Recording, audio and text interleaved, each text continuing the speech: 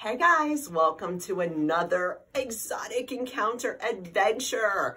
Are you guys ready for some cuteness today? I decided today was going to be all about the cute. Okay, now when we think of cute animals, what do you guys think of? Do you think of a dog, maybe a cat, maybe a bunny?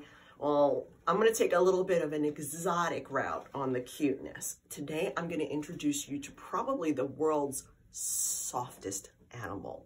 Are you guys ready for all this cuteness that you're about to see? Because it's a lot of cute, okay? Here she comes. Are you guys seeing what I'm seeing?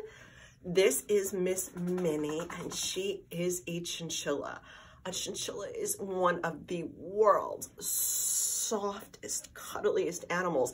They're so soft, in fact, that there are lots of people that make fur coats out of them because of how soft and fluffy they are. Look how cute she is. Now, they come from the Andes Mountains, and it is cold a lot of the times there, so that's why they have all of this thick, cuddly, warm fur to keep them nice and cozy. But have you seen her feet? Look at those feet.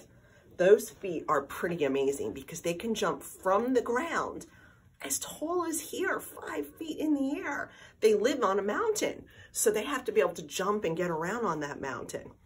Now, what do you think she likes to eat? Do you think she likes to eat bugs? Oh, Victoria, what does she have, some schmitz on her? Do you think they like to eat chicken? What do you think they like to eat? Oh, I'm gonna give you a hint. Victoria's gonna hand them to me. Now, this is a snack a lot of us like to eat when we're kids. They come in a cute little red box, except my chinchillas are a little bougie. They like it a little fancy. They like to eat raisins. Here, Miss Minnie, she's like, oh yeah, give me that raisin. Look how cute they are. They love dried foods. They eat hay and grass. They like to eat dried bananas, you know, like banana chips. They love their raisins. That's definitely their favorite thing in the whole wide world to eat is raisins. What's cool about this animal is, you know, there's lots of people that can't have pets because they're allergic to them. But a chinchilla is one of the furriest critters on the planet that nobody's allergic to. Isn't that amazing? Now, she does have very, very sharp teeth. And in fact, just like our friends, the bunny, and our friends, the guinea pig, their teeth just keep growing and growing and growing. Now, she doesn't want her teeth to get too long because if they do, then she can't eat. So a lot of the times in the wild, you'll find them chewing on wood or even on rocks. I think Miss Minnie wants another raisin, Victoria. We might have to give her another one. Let's see. Here you go, sweet girl. Yeah, she loves those raisins.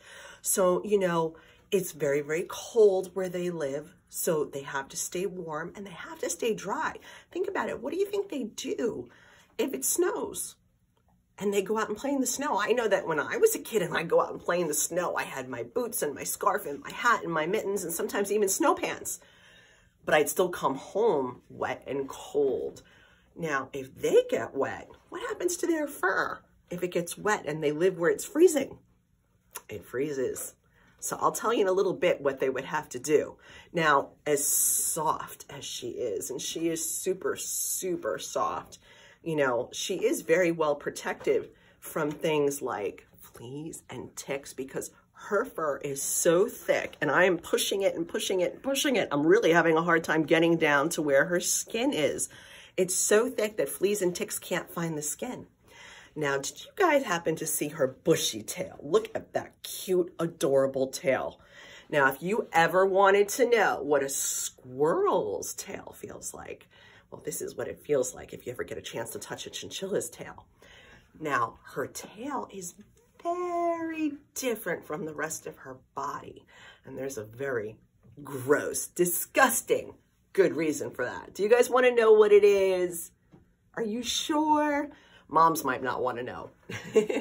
So chinchillas, to protect themselves from animals, predators that would be coming after them, they can do two things.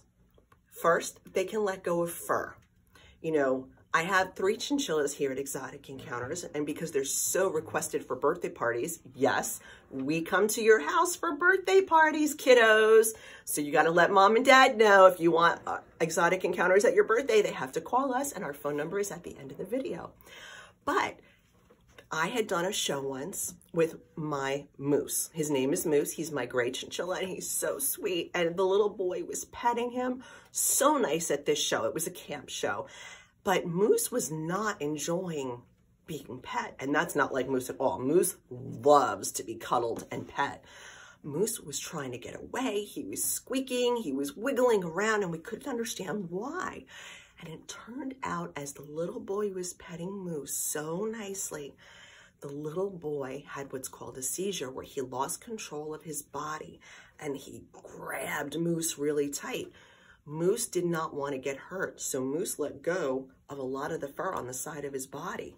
Now, if you live where it's cold, is it good to have a big bald spot on the side of your body? Nope, nope, nope.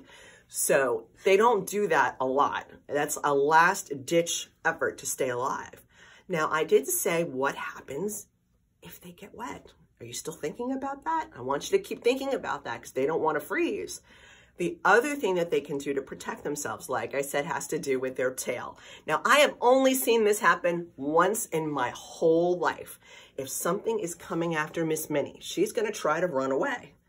But if she knows she can't outrun this animal, this predator that's after her, are you ready, guys? She's going to raise her tail up. That is a chinchilla booty right there. That's its butt. And what they do is they actually shoot out pee right into the eyes of the animal that's trying to catch them, which temporarily blinds that animal so she can get away. Now, have you given thought to what I said about what happens if she gets wet? Well, follow me, guys. Here we go. Are you guys ready? So she will go into a cave and find dry land. And here she goes. She will dig and dig and dig, and then she'll roll around in it. Let's see if we can get her to do that. Right now, she's a little bit excited. Nope, she doesn't want to. We'll try one more time. Miss Minnie. There she goes. She's digging. And she rolls around in it. And that helps to dry her off so she stays dry. It makes her kind of dusty. Look how cute she is.